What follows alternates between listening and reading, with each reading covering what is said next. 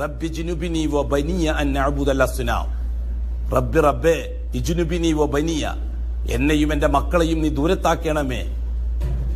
അൻ നഅ്ബുദൽ അസ്നാം, അസ്നാമുകൾക്ക് ഇബാദത്ത് ചെയ്യുന്നതിൽ നിന്ന് എന്റെയും എന്റെ മക്കളെയും നീ മാറ്റി നിർത്തണമേ. എന്താ അതിന്റെ അർത്ഥം? എന്നെയും എന്റെ മക്കളെയും അമ്പലത്തിൽ പോകുന്നതിനെ തൊട്ട് കാക്കണമെന്ന് ഇബ്രാഹിം നബി ദുആ ചെയ്തിട്ടുണ്ടാകുക.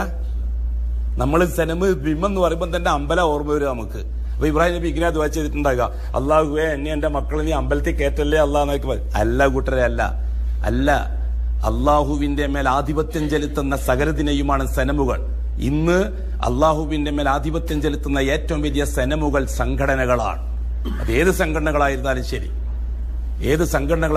ആ സംഘടനകൾ ഇന്നഹുന്ന അദ്ലൽന കസീറൻ മിനന്നാസ്, മനുഷ്യരിൽ നിന്ന് ഭൂരിഭാഗത്തെയും നശിപ്പിച്ചത് ഈ സംഘടനകളാണ്. നമുക്ക് ആലോചിക്കാം. നമ്മളിപ്പോൾ ഉദ്ദേശിക്കുന്നത്, നമ്മുടെ മനസ്സിൽ കാണുന്നത്, നമുക്കൊരു കൂട്ടായ്മ വേണം ബാപ്പാക്കും മക്കൾക്കും. സാധാരണ നമ്മുടെ നാട്ടിലെ ആക്ട് അനുസരിച്ച്, നിയമങ്ങൾ അനുസരിച്ച്, ഭരണഘടന അനുസരിച്ച് പ്രവർത്തിക്കാൻ പറ്റുന്ന രീതി,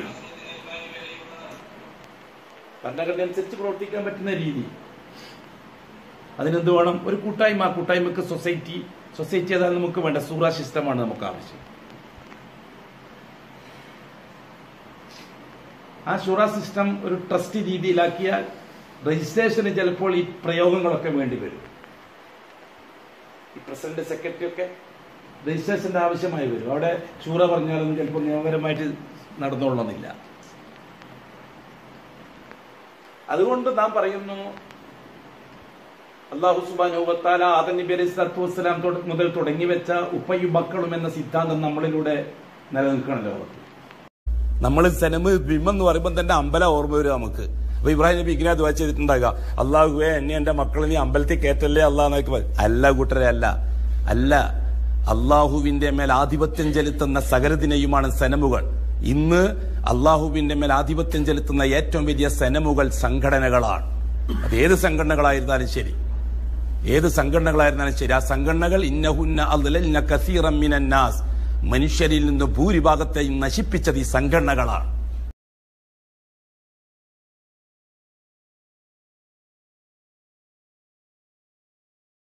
അസ്സലാമു അലൈക്കും വറഹ്മത്തുള്ളാഹി വബറകാത്ത്. അൽഹംദുലില്ലാഹി വഹദ വസ്സലാത്തു വസ്സലാമു അലാ മൻ ലാ നബിയ ബഅദ നബീന മുഹമ്മദിൻ വഅലാ ആലിഹി വസഹ്ബിഹി വബഅദ്. പ്രിയപ്പെട്ട സഹോദരങ്ങളെ, ഇങ്ങനൊരു വോയിസ് ഇവിടെ വിടുവാനുള്ള കാരണം, ചുഴലി അബ്ദുള്ള മൗലവി നടത്തിയ കനത്ത ദുർവ്യാഖ്യാനം, സൂറത്ത് ഇബ്രാഹിമിലെ 35-36 ആയത്തുകൾക്ക് അദ്ദേഹം നൽകിയ അതിഗുരുതരമായ ദുർവ്യാഖ്യാനം കേട്ടിട്ട് മൗനിയായിരിക്കാൻ വേണ്ടി ഒരു തരത്തിലും മനസ്സ് സമ്മതിക്കാത്തത് കൊണ്ടാണ്.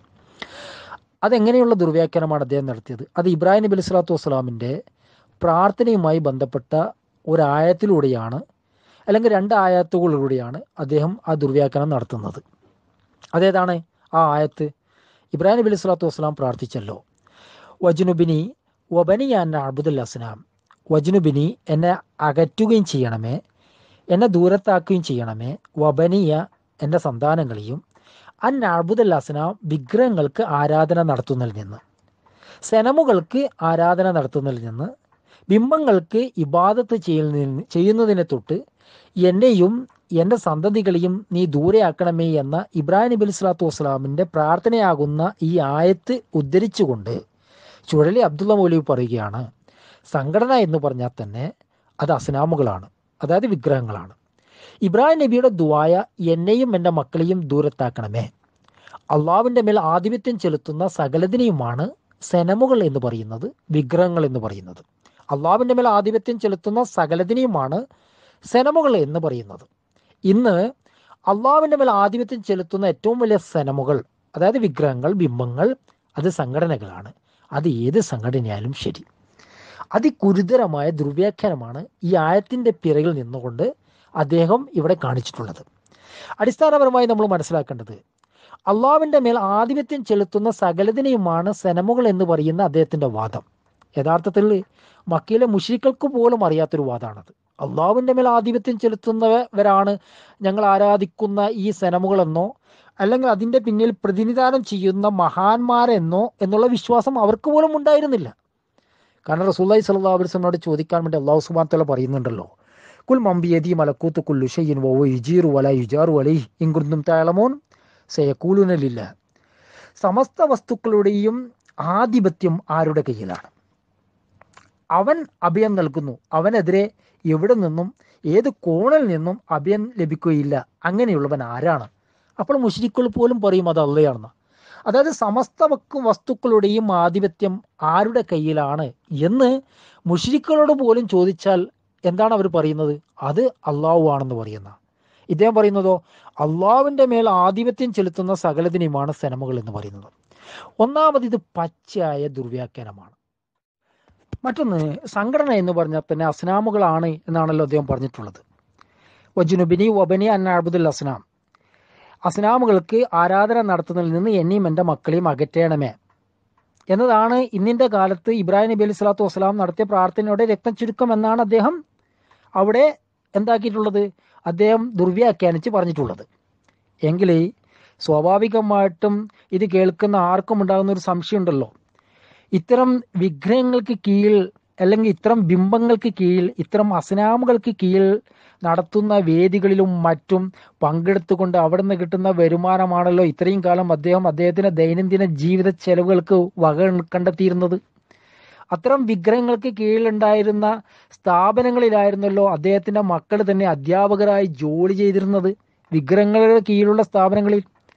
അതുപോലെ തന്നെ അത്തരം സ്ഥാപനങ്ങളിലായിരുന്നല്ലോ അദ്ദേഹത്തിന്റെ മക്കൾ പോലും പഠിച്ച് ബിരുദങ്ങൾ നേടി പുറത്തു വന്നിരുന്നത്. അപ്പോൾ ഇത്തരം വിഗ്രഹങ്ങൾക്ക് ഹിദ്മത്ത് ചെയ്യുന്നതിന് യാതൊരു ദോഷവുമില്ല, അവരിൽ നിന്ന് കിട്ടുന്ന വരുമാനം യാതൊരു ദോഷവുമില്ല. അത് ജീവിത ചെലവാക്കി മനസ്സിലാക്കുന്ന രീതിയിൽ നമ്മൾ ചെലവഴിക്കുന്നതിലും യാതൊരു ദോഷവുമില്ല.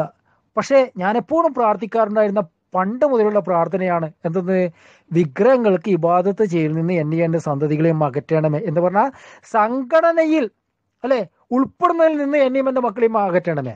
അദ്ദേഹത്തിന്റെ ദുർവ്യാഖ്യാന പ്രകാരം കിട്ടുന്ന അർത്ഥമാണ്. ഇതെന്ത് വിഡ്ഢിത്തമാണ് സുഹൃത്തുക്കളെ.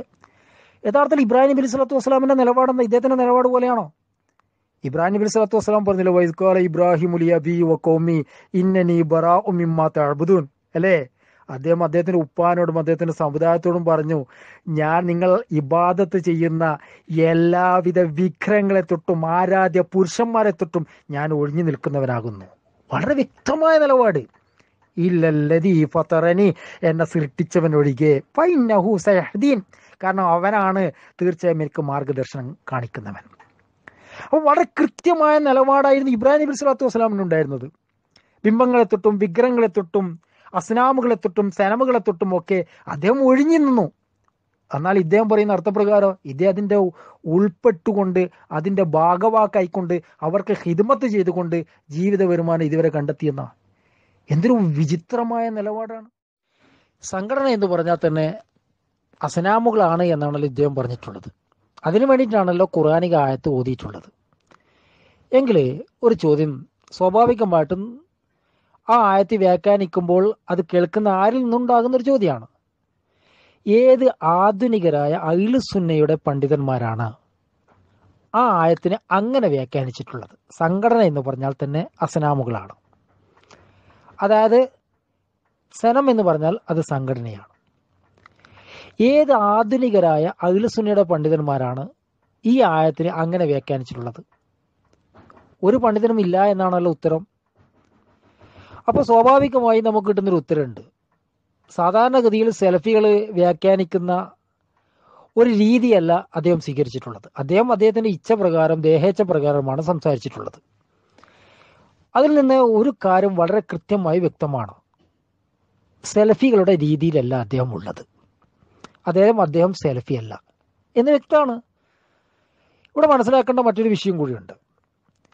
അദ്ദേഹം പറഞ്ഞ് വെച്ചിട്ടുള്ള ഒരു ആയത്തുണ്ട്, ശേഷം വന്ന ആയത്ത്, റബ്ബി ഇന്ന ഉന്ന അതിലെന്ന കസീറം മിനന്നാസ്, റബ്ബേ അവ മനുഷ്യരിൽ നിന്ന് വളരെ പേരെ പിഴപ്പിച്ച് കളഞ്ഞിരിക്കുന്നു. ആ ആയത്ത് അദ്ദേഹം ഓതിയിട്ടുണ്ട്, അർത്ഥം പറഞ്ഞിട്ടില്ല എന്നേ ഉള്ളൂ. യഥാർത്ഥത്തിൽ ഏത് രൂപത്തിലാണ് ഇത് പറയുന്നത്? സംഘടന വളരെ പേരെ പിഴപ്പിച്ച് കളഞ്ഞിരിക്കുന്നു എന്നാണല്ലോ വരിക.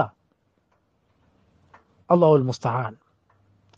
സത്യവിശ്വാസികളെ, സുഹൃത്തുക്കളെ, സഹോദരന്മാരെ, നമ്മൾ മനസ്സിലാക്കേണ്ട ഒരു വിഷയം, കേരളക്കരയിൽ എന്ന് മാത്രമല്ല ലോകത്ത് ഇന്ന് കാണുന്ന രീതിയിൽ അഹ്ലു സുന്നയെ ഉത്തേജിപ്പിക്കുവാനും യഥാർത്ഥ ഖുർആനും സുന്നത്തും പ്രചരിപ്പിക്കാനും വളരെയധികം പാടുപെട്ട ഒരുപാട് സെലഫി കൂട്ടായ്മകൾ, സംഘടനകൾ ഉണ്ടായിട്ടുണ്ട്. ഇദ്ദേഹത്തിൻ്റെ വാദപ്രകാരം ഇവരൊക്കെ എന്താണ്? അസ്നാമുകളാണ്. അവ മനുഷ്യരിൽ നിന്ന് വളരെ പേരെ പിഴപ്പിച്ചു കളഞ്ഞിരിക്കുന്നു. എത്ര ഗുരുതരമായ ആരോപണമാണ്! 1906 അഖിലേന്ത്യാ തലത്തിലെ അഖിലസുന്നിയുടെ പണ്ഡിതന്മാർ ജമ്മത്തെ അഖിലെ ഹദീസ് രൂപീകരിക്കുന്നത്. ആ പണ്ഡിതന്മാർ അസ്നാമുകൾക്കാണ് രൂപം നൽകിയത്. അവർ ഒരുപാട് പേരെയാണ് അതുവഴി പിഴപ്പിച്ചു കളഞ്ഞത്. 1924 കെ എം മൗലവിയാണ് യഥാർത്ഥത്തിൽ മുസ്ലിം ഐക്യ സംഘത്തിന് ബീജാവാഹം നൽകുന്നത്. 1950 കെ എം മൗലവി പ്രസിഡന്റായും NV അബ്ദുസലാം മൗലവി സെക്രട്ടറിയായും ഇന്ന് കാണുന്ന KNM സൊസൈറ്റി ആക്ട് പ്രകാരം രജിസ്റ്റർ ചെയ്യുന്നത്. ഇദ്ദേഹത്തിൻ്റെ വാദം സൊസൈറ്റി ആക്ട് എന്ന് പറയുന്നത് ജൂദായിസ്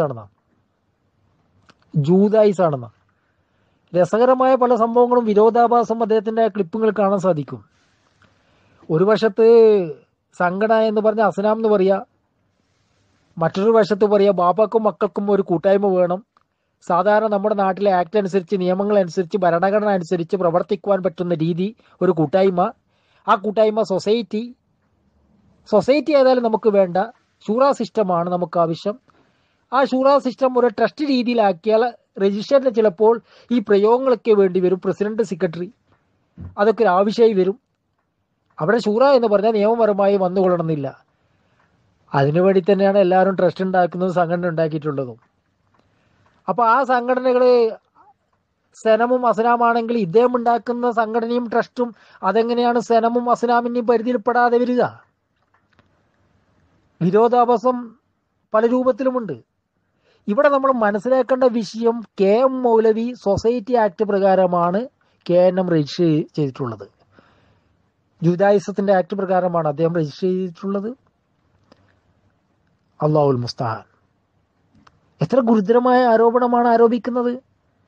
സംഘടനയ്ക്ക് പല രൂപത്തിലും ബീജാവാൻ നൽകിയ ഉമർ മൗലവി, ഉസ്മാൻ സാഹിബ്, വക്കം മൗലവി, KM മൗലവി, അതുപോലുള്ള മഹാരഥന്മാരൊക്കെ ഇത്തരം സെനം പ്രതിഷ്ഠിക്കാൻ വേണ്ടിയിട്ടും അസ്നാമുകളെ സ്ഥാപിക്കാൻ വേണ്ടിയിട്ടാണോ പണിയെടുത്തത്? സുഹൃത്തുക്കളെ, ഒരു ആരോപണം ഉന്നയിക്കുമ്പോൾ അതിൻ്റെ ഭവിഷ്യത്തുകളെ പറ്റി നമ്മൾ ചിന്തിക്കണ്ടേ? എന്തെങ്കിലും അങ്ങ് പറഞ്ഞു പോവുക എന്നുള്ളതാണോ? ഇനി ഇദ്ദേഹം പറഞ്ഞ ഈ ആയത്തിനെ ഏത് ആധുനികരായ പണ്ഡിതനാണ് ഈ രൂപത്തിൽ അർത്ഥം കൊടുത്തിട്ടുള്ളത്? വലിയൊരു വിഷയമാണത്. കാരണം അഹ്ലുസുന്നയുടെ പണ്ഡിതന്മാർ, പ്രത്യേകിച്ച് തൗഹീദ് പറയുന്ന വിഷയത്തിൽ അവർ ഉൾപ്പെടുത്തിയ വളരെ കൃത്യമായ ഒരു ആയത്താണ് ഇബ്രാഹിം നബി സ്വല്ലല്ലാഹു അലൈഹി വസല്ലമിന്റെ ഈ പ്രാർത്ഥന, വജ്നുബിനി വബനി അൻ അഅ്ബുദുൽ അസ്നാം.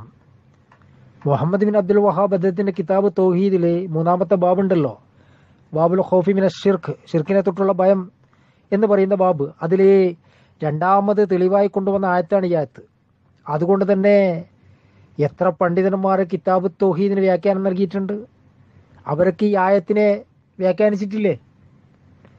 എന്താ അവരൊക്കെ സനം എന്ന് പറഞ്ഞാൽ മാക്കാന മൻഹൂത്തൻ അലാ സൂറ എന്നാ, അതായത് മാ ജൂല അലാ സൂറത്തി മിമ്മാ യുഅബദു മിൻ ദൂനില്ല, അള്ളാഹുവോടൊപ്പം ആരാധിക്കപ്പെടുന്ന ഇതിൽ നിന്ന് ഒരു രൂപത്തിൻ്റെ കോലത്തിലാക്കപ്പെട്ടതിനാണ് സനം എന്ന് പറയുന്നത്, അതായത് വിഗ്രഹം എന്ന് പറയുന്നത്. അള്ളാഹുവോടൊപ്പം ആരാധിക്കപ്പെടുന്നതിൽ നിന്ന് ഒരു രൂപത്തിൻ്റെ കോലത്തിലാക്കപ്പെട്ടത്. എന്നാൽ വസൻ എന്ന് പറഞ്ഞാലോ അള്ളാഹുവിനെ കൂടാതെ ആരാധിക്കപ്പെടുന്നത്, മാക്കാന മനഹൂത്തനല്ല ഒരു താരിക്ക, അതായത് അള്ളാഹുവിനെ കൂടാതെ ആരാധിക്കപ്പെടുന്നതാണ്. രൂപം ഉണ്ടായാലും ഇല്ലെങ്കിലും മൊത്തത്തിൽ എന്താണ്? അത് വസനാണ്. ചില സന്ദർഭത്തിൽ അവസാനവും വസനാവും, അത് വേറെ വിഷയം. അതുകൊണ്ട് തന്നെ പണ്ഡിതന്മാർ ആ ആയത്തിൻ്റെ ഓരോ വാക്കുകളും കൃത്യമായിട്ട് വ്യാഖ്യാനിച്ചിട്ടുണ്ട്. വജ്നുബിനി എന്ന് പറയുന്ന ജാനിബ് എന്ന് പറഞ്ഞ ഒരു ഭാഗം എന്നാ, ഇജൽനി ഫി ജാനിബ്, എന്നെ ഒരു ഭാഗത്താക്കണേന്നാ, എന്നെ ഒരു ഭാഗത്ത്, മറുഭാഗത്ത് വിഗ്രഹത്തെ, അതായത് അത്രത്തോളം അടുക്കുന്ന രൂപത്തിലാക്കാൻ പാടില്ല എന്നാ. വളരെ കൃത്യമായ വ്യാഖ്യാനാണ് അവർ കൊടുത്തിട്ടുള്ളത്. ഇജൽനി വബനിയ ഫി ജാനിബൻ അൻ ഇബാദത്തി അസ്നാം വബായിദ ബൈനന വബൈനഹ, അതായത് എന്നെ ഒരു ഓരത്താക്കണം, ഇബാദത്ത് ചെയ്യപ്പെടുന്ന എല്ലാ വിഗ്രഹങ്ങളെയും ഔസാനുകളെയും മറ്റൊരു ഭാഗത്തേക്കും കൂടി ആക്കണം, ഒരു തരത്തിലും സന്ധിക്കാൻ പാടില്ല, വളരെയധികം ദൂരത്താക്കണം എന്നാണ്. വളരെ കൃത്യമായുള്ള വ്യാഖ്യാനം നൽകിയില്ലേ?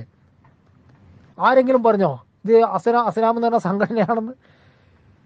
അപ്പം എന്തെങ്കിലും രീതിയിൽ വ്യാഖ്യാനിക്കുക എന്നതല്ല അഖിലുസുന്നയുടെ രീതി എന്നാണ് അടിസ്ഥാനപരമായി നമ്മൾ മനസ്സിലാക്കേണ്ട ഒരു വിഷയം എന്നുള്ളത്. അതിന് കൃത്യമായ മാനദണ്ഡം നമുക്ക് അനിവാര്യമാണ്. ആ മാനദണ്ഡം കിബാറുൽ ഉലമയിൽപ്പെട്ട മഹാപണ്ഡിതന്മാരുടെ വ്യാഖ്യാനങ്ങളിൽ നിന്നായിരിക്കണം അദ്ദേഹം ഉദ്ധരിക്കേണ്ടത്. അത് അദ്ദേഹത്തിന് സാധിച്ചിട്ടില്ല എന്നതിൻ്റെ അർത്ഥം അദ്ദേഹം ഈ രീതിയിൽ നിന്ന്, ഈ മൻഹജിൽ നിന്ന് പാഠം ഉൾക്കൊള്ളുന്ന വ്യക്തിയല്ലെന്നാണ്. പ്രിയമുള്ള സഹോദരങ്ങളെ, ഇദ്ദേഹത്തിൻ്റെ വീഡിയോയിൽ പറയുന്ന ഒരു കാര്യമുണ്ട്. അള്ളാഹുവിൻ്റെ ഇഷ്ടപ്പെട്ടവരെ വെച്ചുകൊണ്ടാണ് അള്ളാഹു പരിശുദ്ധ ഖുർആനെയും ദീനുൽ ഇസ്ലാമിനെയും സംരക്ഷിക്കുന്നത് എന്ന് പറഞ്ഞ് ഉമർ ബിൻ അബ്ദുൽ അസീസ് മുതൽ ഷെയ്ഖ് നാസറുദ്ദീൻ അൽബാനി വരെയുള്ള മഹാപണ്ഡിതന്മാരുടെ പേരുകൾ പറഞ്ഞുകൊണ്ട് അവസാനം ചുഴലിയും മക്കളും എന്ന് പറയുന്നുണ്ട്. അതവിടെ ഇരിക്കട്ടെ. ഷെയ്ഖ് നാസറുദ്ദീൻ അൽബാനിയെ ഇദ്ദേഹം നല്ല പണ്ഡിതൻ, മഹാനായ പണ്ഡിതൻ എന്ന രീതിയിൽ പരാമർശിച്ചുകൊണ്ട് ഒരു കാര്യം ഇവിടെ സൂചിപ്പിക്കുകയാണ്. യഥാർത്ഥത്തിൽ ഷെയ്ഖ് നാസറുദ്ദീൻ അൽബാനിയോട് സംഘടനയെക്കുറിച്ച് ചോദിച്ചപ്പോൾ സംഘടനയിൽ നിങ്ങൾ ചേർന്ന് പ്രവർത്തിക്കണം, ഒറ്റപ്പെട്ട് പ്രവർത്തിക്കാൻ പാടില്ല എന്നാണ് പറഞ്ഞിട്ടുള്ളത്. ഇദ്ദേഹത്തിൻ്റെ ഭാഷ പ്രകാരം അസ്നാമിൽ ചേർന്ന് പ്രവർത്തിക്കണം എന്നാണ്. അള്ളാഹുൽ മുസ്തആൻ. എന്ത് വിരോധാഭാസമാണ് അല്ലേ? യഥാർത്ഥത്തിൽ ഒരു ഫതവ വായിക്കാം. ആരോടാ ചോദിക്കുന്നത്? അൽബാനിയോട് ഒരു യുവാവ് ചോദിക്കാം.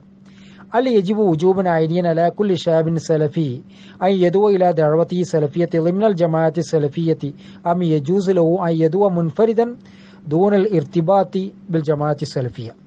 അതായത് ഓരോ സലഫി യുവാവിനും തൻ്റെ സലഫി ആദർശമുള്ള നാട്ടിലുള്ള സംഘടനയിൽ ചേർന്ന് പ്രവർത്തിക്കൽ നിർബന്ധമാണോ, അല്ലെങ്കിൽ ഈ സലഫി സംഘടനയിലൊന്നും ഒരു ബന്ധവുമില്ലാതെ ഒറ്റക്ക് ദഅവത്ത് നടത്തൽ അനുവദനീയമാണോ എന്നുള്ളതാണ് ചോദ്യം. അതിന് അദ്ദേഹം ഖുർആനിന് ആയത്ത് കൊടുത്തുകൊണ്ടാണ് ആദ്യം മറുപടി പറയുന്നത്. വക്കൂനു മാ സാദിഖീൻ എന്നുള്ള പറഞ്ഞിട്ടുണ്ടല്ലോ, സത്യവാന്മാരുടെ കൂടെ നിലകൊള്ളണം എന്നുള്ള പറഞ്ഞിട്ടുണ്ടല്ലോ. നബി സല്ലല്ലാഹു അലൈഹി വസല്ലം പറഞ്ഞിട്ടുണ്ടല്ലോ, യദുല്ലാഹു മാ ജമാ, നിങ്ങൾ അള്ളാഹുവിൻ്റെ സഹായം ആരുടെ കൂടിയാണ്? ജമാഅത്തിൻ്റെ കൂടെയാണ് എന്നുള്ള പറഞ്ഞിട്ടുണ്ടല്ലോ. അതുപോലെ തന്നെ അലൈക്കും ബിൽ ജമാഅത്തിൻ്റെ കൂടെ നിങ്ങൾ നിലകൊള്ളണം, കാരണം ആടുകളിൽ നിന്ന് ഒറ്റപ്പെട്ടതിനെയാണ് ചെന്നായ തിന്നുക എന്ന് പറഞ്ഞ് വിശദീകരിച്ചതിന് ശേഷം ആര് പറയാണ്? അൽബാനി പറയുകയാണ്, ഫനഹ്നു നഅരിഫു ബിതജ്റുബതി വബിതഫക്കുയി ഫി നുസൂസി ശർഇയ്യതി അന്ന കുല്ല മൻ യസ്അമു ബിഅന്നഹു സലഫിയുൽ അഖീദതി വഅന്നഹു ലാ യുരീദു അൻ യൻതമി ഇലാ ജമാഅത്തിൻ വഇന്നമാ യദൂലി വഹദി കമാ ജാ ഫി സുആൽ. അതായത് ചോദ്യകർത്താവ് ചോദിച്ചതുപോലെ എനിക്ക് സംഘടനയിലൊന്നും ചേർത്ത് പ്രവർത്തിക്കാൻ പറ്റൂല, ഒറ്റക്ക് പ്രവർത്തിച്ചുകൂടെ എന്ന് പറയുന്ന ആൾക്കാരുണ്ടല്ലോ. അതുപോലെ ചില ആൾക്കാർ ഞങ്ങൾ സെലഫിയാണെന്ന് പറയും, എന്നാൽ ഒരു സംഘടനയിൽ ചേർന്ന് പ്രവർത്തിക്കാൻ പറ്റില്ല എന്ന് പറയുന്ന ആൾക്കാർ. യഥാർത്ഥത്തിൽ ശറയിലുള്ള തെളിവുകളുടെ അടിസ്ഥാനത്തിലും അനുഭവങ്ങളുടെയും നാം മനസ്സിലാക്കിയിട്ടുള്ളത് എന്താണ്? നഹ്നു നഅലമു ബി തജ്റുബതി അൻ ആഖിബത ആദൽ ഇൻസാൻ വൽ ഇൻഫിറാദു അനിദ്ദഅവ. ദൈവത്തിൽ ഒറ്റപ്പെട്ടു പോകും. ഈ മനുഷ്യന്റെ അവസാനം എന്ന് പറയുന്നത് ദൈവത്തിൽ ഒറ്റപ്പെടലാണ്.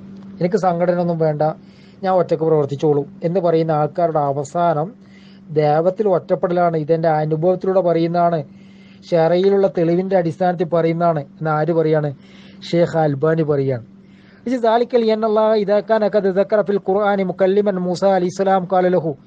മൂസാ നബി അലൈഹി സ്വലാത്തു വസ്സലാമിന്റെ അള്ളാഹ് എന്താ പറഞ്ഞത്? അല്ലേ, നിന്റെ സഹോദരനെ കൊണ്ട് നിനക്ക് നാം ശക്തി പകരുന്നതാണ് എന്നാണ്. ഒറ്റക്കല്ല ശക്തി, സഹോദരനെ കൊണ്ടാണ്. അള്ളാഹു സുബ്ഹാനഹു വ തആല തെരഞ്ഞെടുത്ത ആളാണ് ആര്? മൂസാ നബി അലൈഹി സ്വലാത്തു വസ്സലാം പ്രവാചകനായി. ആ പ്രവാചകനെ ആരെ കൊണ്ടാണ് സഹായിക്കുന്നത്? വേറൊരാളെ കൊണ്ട്, സഹോദരനെ കൊണ്ട് സഹായിക്കാൻ. അങ്ങനെയാണെങ്കിൽ ഒറ്റപ്പെട്ട മുസ്ലിമിന്റെ അവസ്ഥ എന്താണ്? ആരാ ചോദിക്കുന്നത്? അൽബാനി ചോദിക്കുകയാണ്. അതുകൊണ്ട് തന്നെ എന്നിട്ട് അൽബാനി പറഞ്ഞു, എന്താ അറിയോ?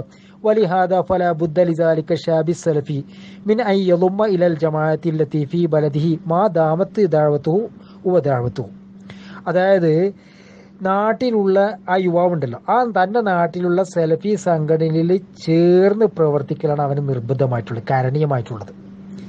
പ്രത്യേകിച്ചിട്ട് അവൻ്റെയും ആ സംഘടനയുടെയും ദേവത്വം ഒന്നാകുന്ന കാലത്തോളം. മാ ദാമത്ത് ദഅവതുഹു വ ദഅവതുഹു, അവൻ്റെയും ആ സംഘടനയുടെയും ദേവത്വം ഒന്നാകുന്ന കാലത്തോളം. എന്നിട്ട് അദ്ദേഹം പറയണം, ലിയന്ന ഫീ ദാലിക ഖുവ്വത്തൻ ലഹു വലഹും, അത് അവന് ശക്തി നൽകും, ആ സംഘടനയ്ക്ക് ശക്തി നൽകും സംഘടനയിൽ ചേർന്ന് പ്രവർത്തിക്കൽ. കമാ തഷീറുൽ ആയാത്തു സാബിക്ക, അള്ളാഹു സുബ്ഹാനഹു വ തആല ആയത്തിൽ മുമ്പ് പറഞ്ഞതുപോലെ. എന്നാൽ ഒറ്റപ്പെട്ട് പ്രവർത്തിക്കലോ ചെന്നായ പിടിക്കുമെന്ന് മാത്രമല്ല, മറ്റുള്ള സംഘടനകൾ അവനെ റാഞ്ചിക്കൊണ്ട് പോകും. മാത്രവുമല്ല വബിദാലിക യൻഹരിഫു അനിൽ ഖത്ത്, നേർരേഖയിൽ നിന്ന് അവനെ വഴിതെറ്റിപ്പോവുകയും ചെയ്യും. അവൻ വഴിതെറ്റിപ്പോകും, മറ്റുള്ള സംഘടനകൾ ആയഞ്ചിപ്പോവും. പിന്നെ ഖുർആനിക ആയത്തുകളെ ദുർവ്യാഖ്യാനിക്കേണ്ടി വരും. ഞങ്ങൾ ഇതുവരെ എതിർത്തുന്ന സംഘടനയിൽ ചേർന്ന് പ്രവർത്തിക്കേണ്ടി വരും, അല്ലേ? വഹുവക്കതിലാൻ, അത് ചിലപ്പോൾ അവൻ അറിഞ്ഞുകൊള്ളണം തന്നെ ഇല്ല. യഥാർത്ഥ സംഘടന തെറ്റിപ്പോയാലേ പിശാചവനെ റാഞ്ചിക്കൊണ്ട് പോയി പല സംഘടനയിൽ കൊണ്ടുവിടും, അല്ലേ? എന്നിട്ട് പലതും അവൻ പ്രവർത്തിക്കും. അത് അവൻ അറിഞ്ഞുകൊള്ളണം തന്നെ ഇല്ല. അതുകൊണ്ട് എനിക്ക് പറയാനുള്ളത് വഹിതാമൻ അഖൂലു ഇന്നല്ലാഹ യഖൂൽ, അവസാനമായി അള്ളാഹു പറഞ്ഞ കാര്യമുണ്ടല്ലോ, അത് ഉണർത്തട്ടെ. എന്താണെന്നറിയോ? വക്കൂനു മഅ സാദിഖീൻ, സത്യം പറയുന്ന ആൾക്കാരുടെ കൂടെ നിങ്ങൾ നിലയുറപ്പിക്കണം. എന്നിട്ട് ഷെയ്ഖ് പറഞ്ഞൊരു കാര്യമുണ്ട്, എന്നറിയോ? ഫല്ലദി യുരീദു അൻ യഈശ വഹദഹു ഫീ ദഅവതിൽ മസ്ഊമതി വബിലാ ശക്കിൻ ഫീ ഖുസ്റാനിൻ മുബീൻ. അതായത് സ്വയം ജൽപ്പിതമായ ദഅവത്തിൽ ഏകനായി കഴിയുവാൻ ആഗ്രഹിക്കുന്ന ആൾക്കാരുണ്ടല്ലോ. സ്വയം ജൽപ്പിതമായ ദഅവത്ത്, സംഘടന വേണ്ട, അത് വേണ്ട, ഇത് വേണ്ട, എൻ്റെ ദഅവത്ത്. അങ്ങനെ സ്വയം ജൽപ്പിതമായ ദൈവത്തിൽ ഏകനായി കഴിയുവാൻ ആഗ്രഹിക്കുന്നവർ വ്യക്തമായ നഷ്ടത്തിൽ തന്നെയാണ്. ആരാ പറയുന്നറിയോ? ഷെയ്ഖ് അൽബാനി പറയാൻ. ഇതന്നെയാണ് നമുക്കും പറയാനുള്ളത്. സ്വയം ജൽപ്പിതമായ ദൈവത്തിൽ ഏകനായി കഴിയാൻ ആഗ്രഹിക്കുന്ന ആൾക്കാരുണ്ടല്ലോ, അവർ വ്യക്തമായ നഷ്ടത്തിൽ തന്നെയാണ്. സത്യവിശ്വാസികളെ ഇത് വലിയ വലിയ പണ്ഡിതന്മാർ ഉണർത്തിയ കാര്യമാണ്. അതുകൊണ്ട് തന്നെ യഥാർത്ഥ ചിന്തയിൽ അധിഷ്ഠിതമായ സലഫിയത്ത് അനുസൃതമായി ജീവിക്കാൻ നമ്മൾ ഒരുമ്പെടുകയും യഥാർത്ഥ ഹക്കായ സംഘടനയിൽ പ്രവർത്തിക്കാൻ നമ്മൾ മെനക്കെടുകയും ചെയ്യുക എന്നുള്ളതാണ് നമുക്ക് കരണീയമായിട്ടുള്ളത് എന്നാണ് ഇവിടെ ഉണർത്താനുള്ളത്. അല്ലാഹു സുബ്ഹാനഹു വ തആല നമ്മളിൽ നിന്നുള്ള ചെറുപാപങ്ങളൊക്കെയും വൻപാപങ്ങളും ചെറുതുമൊക്കെ പുറത്തു തരികയും ചെയ്യുമാറാവട്ടെ. അവൻ്റെ ജന്നാത്തുൽ ഫിർദൗസ് ഒരുമിച്ച് കൂട്ടുകയും ചെയ്യുമാറാവട്ടെ. അസ്സലാമു അലൈക്കും വറഹ്മത്തുള്ളാഹി വബറകാതുഹു.